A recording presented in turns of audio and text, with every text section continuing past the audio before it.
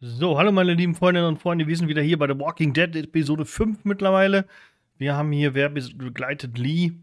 Wir sind tatsächlich im ganz guten Mittelfeld. 18% der Leute hätten Kenny an ihrer Seite gehabt. Wir haben Kenny ja leider nicht dabei. Ja, wie gesagt, das finde ich nach wie vor sehr merkwürdig und schade. Weil, wie gesagt, so in meiner Erinnerung haben wir eigentlich immer den Rücken gestärkt. Aber wie gesagt, wir sind tatsächlich so im ganz guten Mittelfeld dabei. Haben von 4 möglichen Begleitern haben wir 3 dabei. Das ist, denke ich, ganz okay. Wir haben Omid dabei, der mittlerweile wieder recht genesen ist. Wir haben Christa dabei, das finde ich auch mittlerweile sehr gut. Und Ben dabei. Hätte tatsächlich auch die Variante geben, dass nur Ben dabei ist, dass nur wir alleine sind, dass nur Kenny dabei ist, dass Kenny und Ben alle, wie gesagt, ihr seht es ja selber. Aber ich denke mal mit 14%. Achso, jetzt kommt hier erstmal. Ja, das schneide ich euch raus. Und dann sehen wir uns gleich in der neuen Episode dabei. Previously on The Walking Dead. What if my parents come home and I'm not there? I've got my walkie-talkie in case they try that way. Hey, there were some batteries in one of those boxes. Here, you can have some too. I think we should look for your parents. They always stay in the same place when they go there. The Marsh House? Yes, that's it! You didn't come into town from the railroad, did you? We gotta go! Yeah, why? Clementine? Clementine!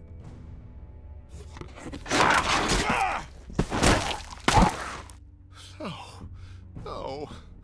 Okay, das war jetzt die Bestätigung, weil das war ja eine andere Weißszene als bei uns, dass wir definitiv gebissen worden wären. Aber ist immer noch sehr schade. Sorry fürs Reinquatschen. Clementine together. Hell yeah. If this was me asking you for help, would you be there for me? Ja, das finde ich immer noch schade. Help, please. I'm sorry, but you're on your own on this one. I swear, before this is all over, I'm gonna show you I can do something right. Clementine. So, da sind wir. Da sind wir jetzt drin in der ganzen Szenario. Also wie gesagt, wir haben nochmal die Bestätigung gekriegt, dass Lee definitiv gebissen worden wäre. Ja, finde ich nach wie vor sehr, sehr schade. Die Vermutung hatte ich auch tatsächlich, weil Vernon dann nach dem Zug gefragt hatte, dass sie sich zu dem Zug durchschlagen wollen. Vernon, get out here! There doesn't have to be any trouble here. All I want is the girl. Give her back and nobody needs to get hurt. Clementine, are you all right? Where are you? Vernon, you son of a bitch! Hello, Lee. Who is this? It's not Vernon, if that's what you're thinking. And you should really watch your tone. Clementine's fine. But if I were you, I'd choose my next words very carefully. Please, don't hurt her! Hurt her? I'm not the one who hurts people. There's an ocean of dead between you and me and her, and if I can thank God for anything anymore, it's that.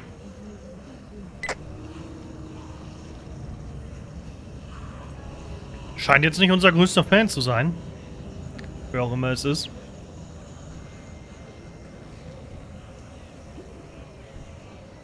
Just hold on, Clementine. I'm coming for you.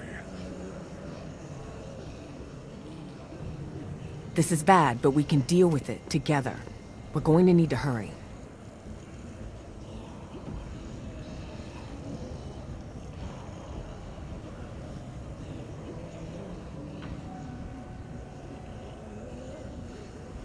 How's that feeling?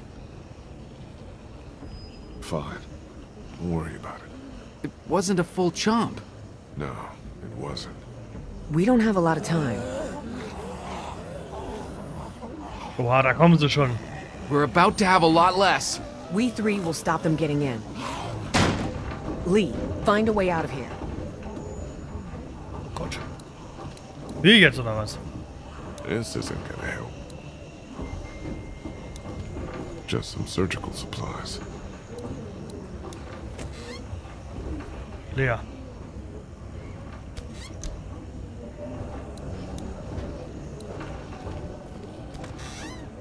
Oha, das ist gut.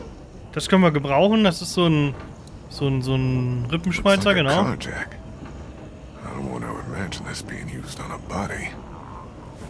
Damit kann man zur Not so eine Tür aufhebeln auch, denke ich mal.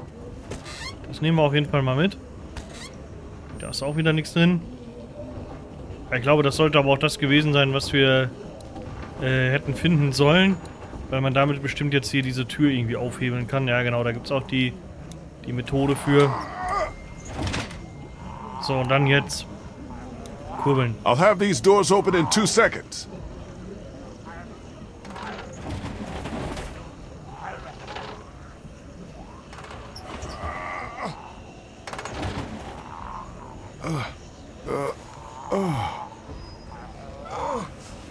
Oh nein.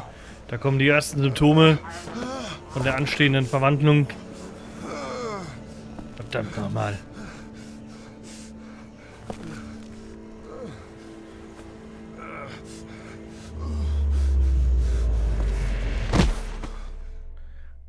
Die Zeit wird knapp. Episode 5 und ich schätze auch mal ganz stark die letzte Episode in dieser Staffel. What the hell happened? It's the bite. Well, what can we do? I don't know. Help me move him. Jesus. Are you sure this will help? You got any better ideas? Okay, it's now or never. Stop! He's awake! He's awake! He's bitten. We've still got to do something. Do we have to cut it off, though? We're trying to save him. At the very least, buy him some time. Ach so, das This kann way? Do we know it works? Of course not. Is there gonna be a lot of blood? There's gonna be a shitload of blood. What if he dies? Then the rest of us go after Clementine and get the hell out of Savannah. Hat das nicht bei The Walking Dead tatsächlich, oder vertue ich mich Let's do gerade? Also in irgendeinem Zombie-Gedöns oder so Risk. hat das tatsächlich funktioniert, wenn man... Down here without a lot Doch, of haben die nicht options. damals Herschel das Bein abgenommen? Fuck it. Cut it off. Seriously. Aber vielleicht vertue ich mich gerade auch. Yeah. Aber ich meine, irgendwo hätte das funktioniert, also wenn man direkt die Gliedmaßen, die gebissen wurden, abgetrennt hatte. Deswegen waren immer die Leute, die so in Hals, Oberkörper etc. gebissen wurden, die waren dann halt immer etwas, It'll be over before you know it. Just die gotta waren dann get immer through. etwas angeschmiert. Aber die zum Beispiel in Bein oder Arm, wie jetzt hier Lee gebissen wurden, die hatten halt eine Chance zu überleben, I'll wenn go as fast as rechtzeitig... I can. Oh, das wird aber richtig eklig jetzt werden, denke ich mal. You got Try to stay still! Oh Gott, nein, warum sage ich aber aufhören? I can't! Hold on! Mach jetzt hin! Komm, Christa, zieh durch! Ja. Warum wird das ja dann auch so gezeigt? Eieieiei. Aber wenn es uns das Leben rettet, vielleicht haben wir doch noch eine Art Happy End dann. Wer weiß es denn? Wer kann es denn ahnen? Aber ich meine, also wenn ich mich richtig an The Walking Dead erinnere, war es beim Walking Dead Universum so, dass wenn die gebissenen Oh my Gliedmaßen God, you're alive. abgetrennt wurden, We figured you weren't coming back. dass die Leute dann überleben konnten, aber ich weiß es auch nicht. hurts so bad. But maybe now I got more time. Do you think you'll be able to travel? You lost some blood.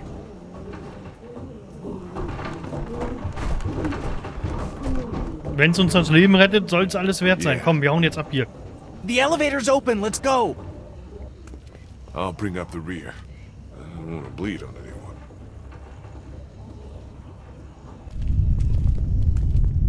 Oha. Und hoch. Jeez. We're gonna have to go as quiet as possible and see if we can make it to an empty floor or even the roof. You think it's possible for you? Yeah. Get going. Komm, Ben als erster. Zack, zack, zack. Sean Wonneman hat das alles hier geschrieben. Hätte sich damals ja diese dramatische Wendung mit Lee auch mal sparen können. Hätte er ja mal sagen können, komm, heute nicht. Remember, quiet. It's no big deal. Another arm would just get in the way. Jesus Christ, Lee.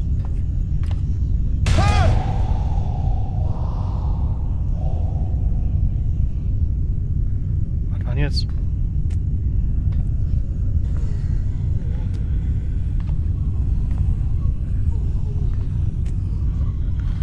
Zieh durch, komm. Du schaffst das.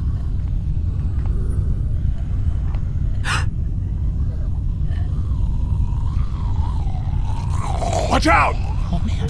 Oh jeez. Everything okay up there? I think I just peed myself. So yes then. Wer war denn das? Kommt sie da einfach angeflogen aus dem Aufzug, Alter? Gibt's ja nicht. Da ist die nächste. Hallo. Da sind einige. Können Zombies Leiter nutzen? Ich hoffe nicht.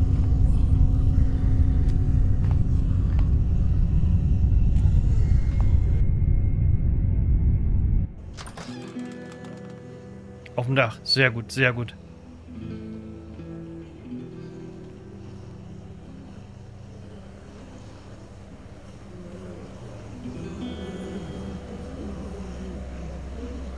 Auf dem Dach des Krankenhauses angelangt. Aber es sind wirklich einige Zombies. Alle Zufühler definitiv. Wasn't this city empty not too long ago? Those Durchzukämpfen. Crawford bastards did one thing right, I guess. There's thousands. Did they follow us here? It seems like it, but that can't be, can it? That's crazy. They can't track. They just roam. We need to get off this roof as fast as we can.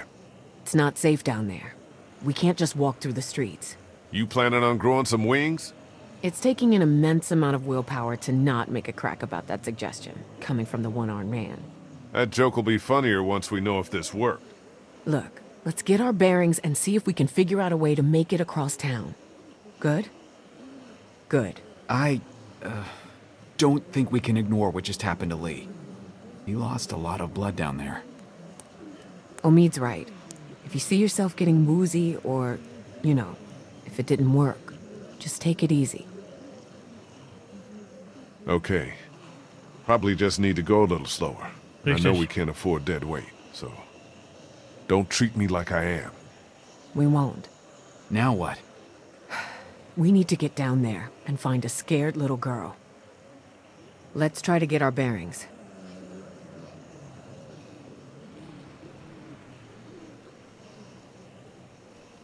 Ja, letztlich wird es eh wieder an uns hängen bleiben, hier den Weg runter zu finden, ne? Wir können mit Chris dann mal ein bisschen quatschen. That's the church across the street from the mansion.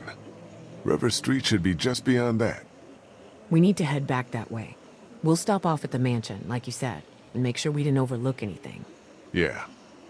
Just need to figure out a way to get there. Hallo? That's the church across the street from the mansion. River Street should be just beyond that. Just need to figure out a way to get there. So, das war das, was wir gerade schon hatten. Gut, mit Chris haben wir geredet. Wir gucken mal, ob hier links noch was ist, aber glaube ich nicht. Dann reden wir mal mit Omid. Mit dem hatten wir bislang am wenigsten eigentlich so zu tun, weil der What's ja up over here? bislang eigentlich krank im Bett Bell lag. Tower. That's what's up. Yeah. That could help. Aber dem geht's ja jetzt erstaunlich wieder gut. Also, der ist ja wieder richtig fit jetzt dabei. Fitter als wir auf jeden Fall. So, die Tür, die können wir uns knicken. Wir gehen mal hier ein Momentchen schneller. Ein Leiter ist schon mal nicht schlecht.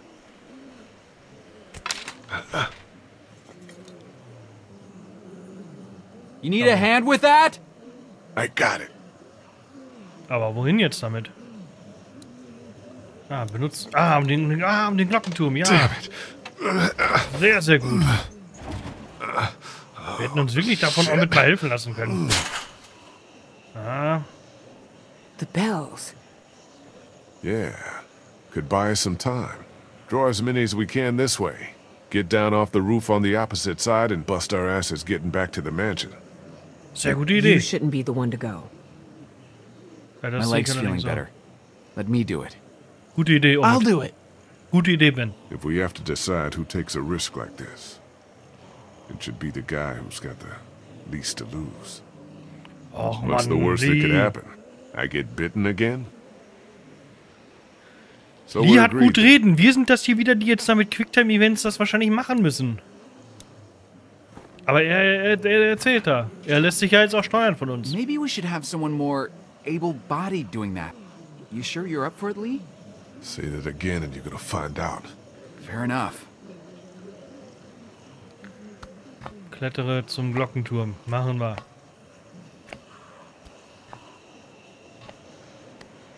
Das ist aber auch wirklich eine sehr... Oh shit.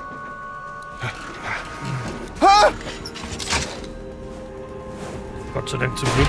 Oha. Ah, fuck. Einer weniger. Holy shit, man! Are you okay?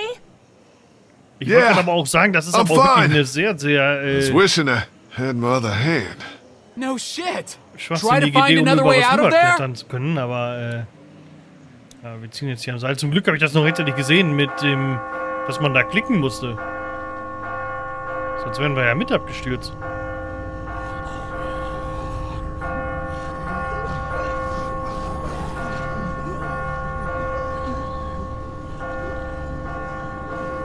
Ja, aber wie kommen wir jetzt weg? Das ist das nächste Problem, wa? They're coming this way. Tons of them. Jesus. Now get back here.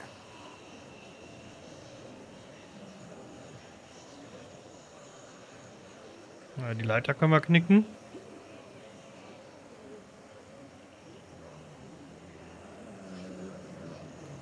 I think I have to jump. There's no way back.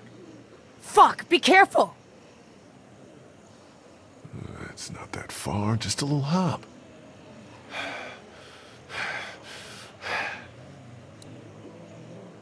Das schaffen wir. Komm, Lee.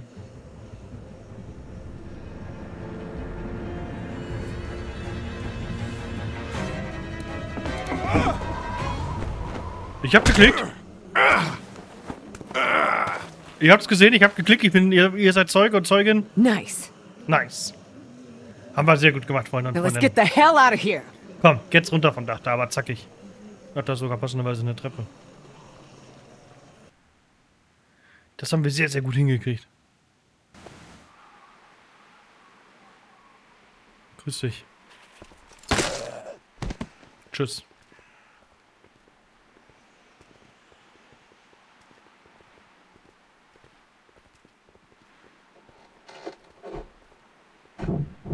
Was ist denn da drin? You motherfuckers!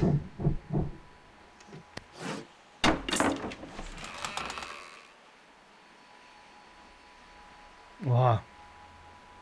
Kenny wurde offensichtlich überfallen. They fucked us. What? Jemand hat das Boot geklaut. Vernon. He didn't have Clem. So where the fuck is she? With someone else. We're going after her. Fuck. Just... Jesus. Wait, the cancer patients did this? Yeah, they were waiting. Tired of living underground, I guess. They kicked the shit out of me and tossed me in here. Wait, what the hell happened to you? Cut it off. Seriously? Yeah. I lived through it, which is a start. And, well, I thought it might save my life. I was lucky to get bit down on the wrist, far from anything important. But who knows? Jesus.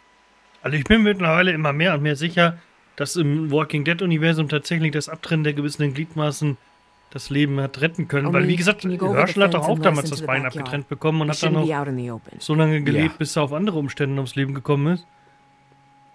Aber, Everything is so fucked. Clementine is still out there. So we get Clementine, and then what? We get the fuck out of cities. I'm done with cities. We go into the countryside and make a go of it. Yeah, that seems like a good idea to me. Nobody asked you. You just did. Don't get fucking smart with me, Ben. Chill. Do you remember we had a boat? A boat! Krista's right. Boat was a pipe dream. We still go after Clem, and then we get out of Savannah and rethink our entire plan. Rethink? How about we just think for once? That's what I'm saying we do. Calm down, Kenny. Yeah, chill.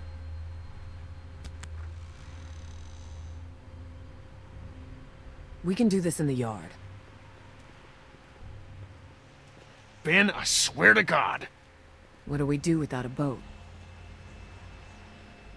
Get to the countryside.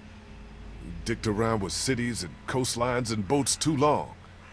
Take her out there. Live as safe as you can, okay? Look, I agree with you. I think out in the country is the safest place to be. but you're not dead yet. So put a pin in that, okay? Richtig so. Where Mach dich nicht toter, als du bist. I'm just saying we should all chill. Not just you. Chill? Lee's bitten and God knows how long he has left. Clementine is who the fuck knows, and we're robbed of the only hope we've had. So? So Lee should have left your ass in Crawford. We got enough problems. Fuck you, Kenny! Whoa, Ben! No, let him. I am so sorry about Katja and Duck. I am! And I know I fucked up. But stop pushing me around and stop wishing I was dead! No! You know how they die. You said goodbye. I never got to see my family, my parents, my little sister. Do you get that? Your family is gone, but at least you had them to lose. I never made it home. They could be alive, or dead, or walkers, or worse, and I don't know! So give me a fucking break! Oh, Ben, Oha. Oh shit! Here they come! In the house! Aber ich hätte jetzt nicht erwartet, dass Kenny da so unerwartet verständnisvoll ist irgendwie, ne? They shouldn't be able to get into the... Also hätte ich jetzt nicht erwartet, dass er da doch so... Ich hätte jetzt gedacht, er macht ihn noch mehr an, aber er hat ja doch sehr unerwartet viel Verständnis für die Situation von Ben gezeigt. Naja, warten wir es mal ab. Ich würde aber auch sagen, liebe Freundinnen und Freunde, das war's für diese Folge. Wir sehen uns sehr, sehr gerne in der nächsten Folge wieder, wenn es mit Episode 5 weitergeht. Und ja, wir drücken die Daumen, dass Lee das Ganze irgendwie überleben kann, dass dieses Abtrennen des Armes tatsächlich hilft und ja, dass wir doch noch irgendwie so eine Art Happy End erleben. Aber mal sehen. Wie gesagt, man muss bei The Walking Dead ja leider immer mit allem rechnen. Ja, in dem Sinne, liebe Freundinnen und Freunde, vielen Dank fürs Zuschauen und dann bis zur nächsten Folge. Tschüss.